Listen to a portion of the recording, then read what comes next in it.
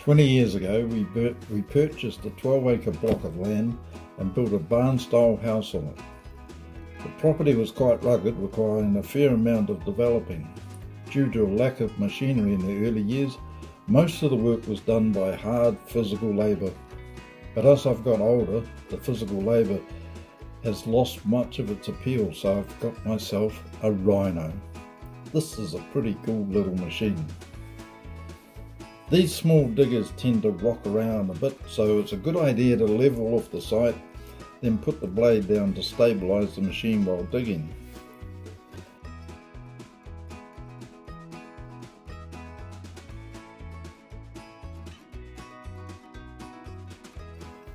Over the years, I've carted scores of loads on this trailer, topsoil around the property or gravel out of the riverbed. Initially it was all shovelled on and shovelled off. Then I bought an old tractor with a bucket on the front. I would load the trailer with that, then shovel it off again. Now I have a Rhino, I threw the shovel on the bonfire. I just love this digger.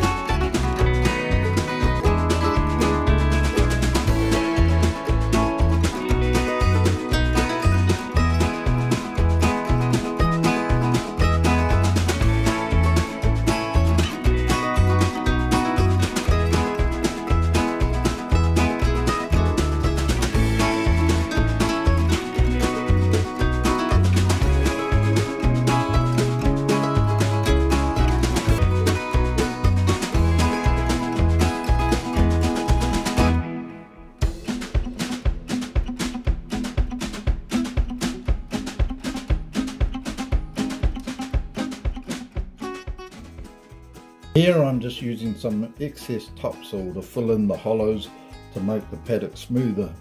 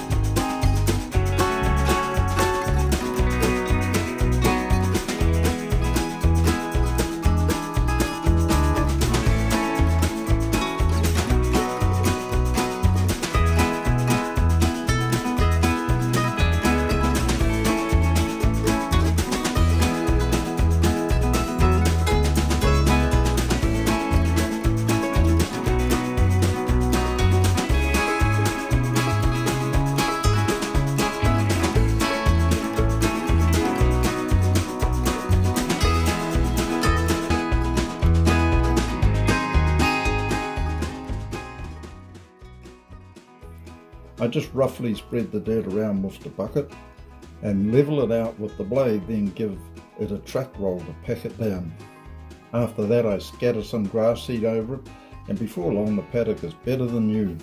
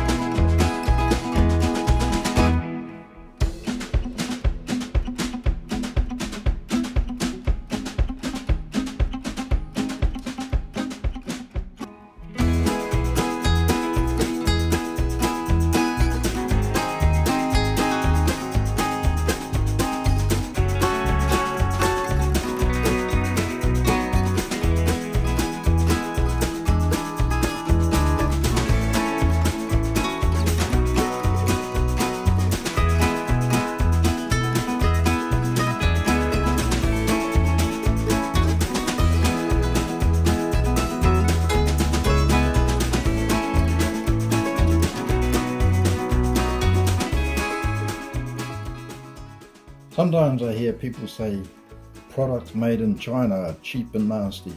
Well, this digger was at a price that I could afford, but it's definitely not nasty. I'm really enjoying the privilege of having my own Rhino. It came with a tilt bucket, a digging bucket and a trenching bucket. It also has a ripper and, best of all, an adjustable thumb. So the plan is that we will make more of these videos showing what this digger can do with the different buckets and different attachments on it.